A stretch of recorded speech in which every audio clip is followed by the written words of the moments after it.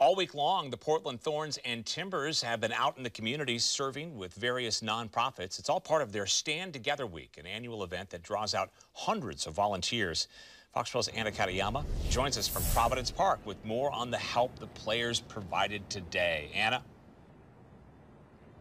That's right, Pete. Stand Together Week started way back in 2012, and since then, its volunteers have put in 22,000 hours of community service. Today, a couple of people who you usually see playing soccer here at Providence Park headed out to build homes.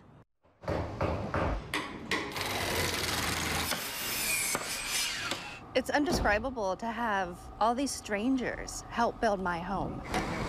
It's day 3 on the job for future homeowner Abby Lotz.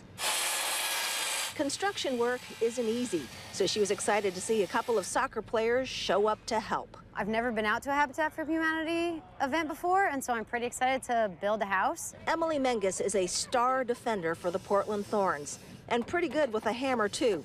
She says she used to help her dad with construction projects and is happy to bring that skill to the community. Yeah, it's so important. I mean, this community gives us so much, and we rarely get the opportunities to go out.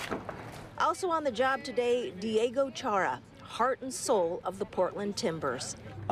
Because I feel great doing this, giving back to the community. I think this is special for every player to be in this project, and just try to do our best.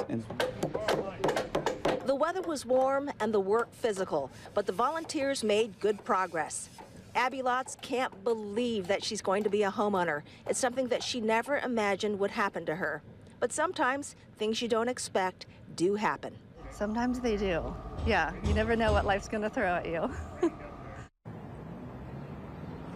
And over the years, volunteers with Stand Together Week have participated in 276 events like the one at Habitat for Humanity today.